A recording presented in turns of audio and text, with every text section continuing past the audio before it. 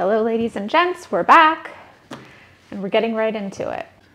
Not too long ago, we were watching real estate prices soar, sellers sit on equity that they never imagined they'd have, crypto prices go to the moon, meme stocks hit new heights, and the stock market pump, and virtual real estate being sold in the metaverse. And oh, how things have changed in a short period of time. The only thing that's going to the moon now are interest rates and inflation. Gas prices, food prices, and with the new CPI numbers, it tells a very scary tale. Let's dig right into those CPI numbers now. The market absolutely hated this news. CPI came in at about 8.3%, which was a lot more than they were anticipating, anyone was anticipating. And core inflation rose about 0.6% in August, and that's 6.3% year over year. And this was extremely unfavorable to the stock market, went completely red, as you can see. Stock prices absolutely cratered after the much anticipated CPI, Consumer Price Index, report was released. So let's take a look at some of the prices of things and how they have risen year over year. Fuel and oil has gone up 68.8%. Gas has gone up 25.6%.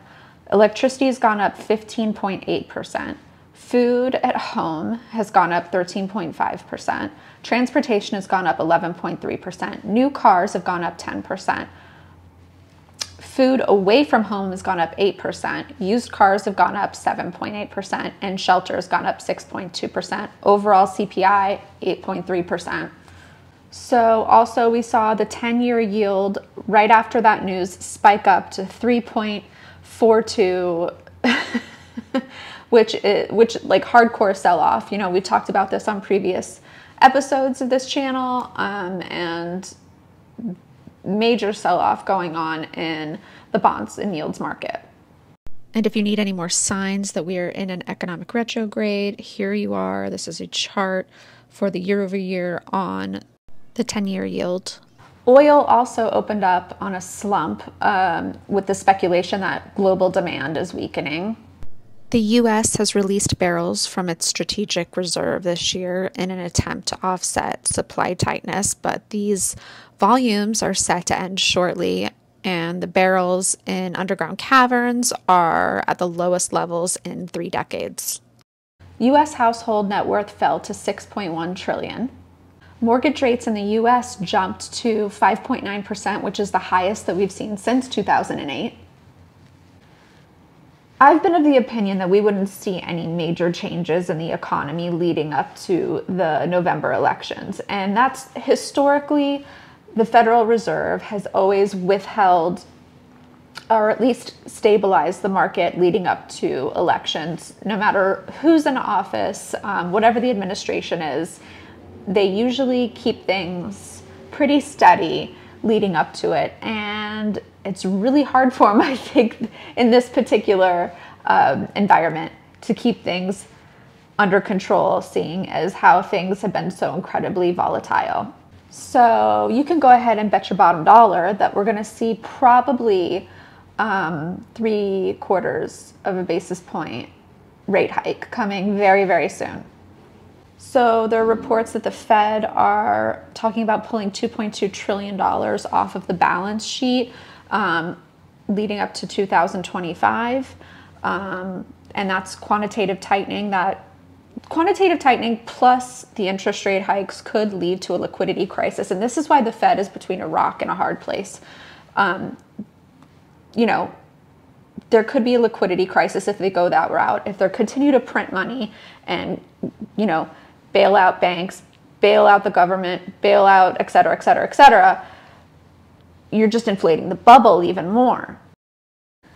All right, woo-wee, let's go into these August numbers for Las Vegas. 10,644 homes on average on market in the month of August, 7,997 without offers, and 450,000 is your median home price. I would expect to see that median home price be a little bit lower, but here we are. I've pulled the data for what's happening right now as we speak, and we're looking at 11,420 homes on the market. Now, 5,214 of those, and I pointed this out in my last video, 5,214 homes are between the $300,000 and $500,000 range. That's where we're seeing the majority of homes on market. Now, here's some other numbers that I want to keep track of going forward. So I'm going to throw these in here. There are 56 repos on the market right now. There are 41 short sales on the market right now, and there are 36 foreclosures. So I want to make sure we have that covered and keep track of it as we go. There's another thing that I wanted to get into, and that's we're seeing a lot of people back out of new home purchases. You know, they went into contract a year prior, and these are people who just walked in to sales offices or had another realtor. It's none of my clients. Anyway, they went in with, you know, getting a 3% rate, whatever it was at that time, 3 to 4. And now it's coming upon closing time, rate lock time, and those rate locks are expiring. So now they're going to have to take the rates that are happening now, and that completely changes the affordability. A lot of times these people can't even afford to buy these homes or want to. They're wanting to back out of these deals, and they're losing their earnest money. This, ladies and gentlemen, and I've said this a million times, you don't go into court without a lawyer. Why would you go into a new home sales community without a realtor? Tell me. Now, it goes deeper than that. Okay, you go in with a realtor, but does your realtor know how to protect you? There's one question that you need to ask a realtor before you go into a new home sales. Here's the question. Let's get right to it. This is the question that you have to ask a real estate agent. Have you ever gotten a client out of a new home contract and gotten their earnest money back? You know, sometimes earnest money can run between $5,000, $20,000, sometimes more. And that's a lot of money. So having somebody working in your best interest is really, really important going forward. Again, thank you guys for liking and subscribing and supporting my channel.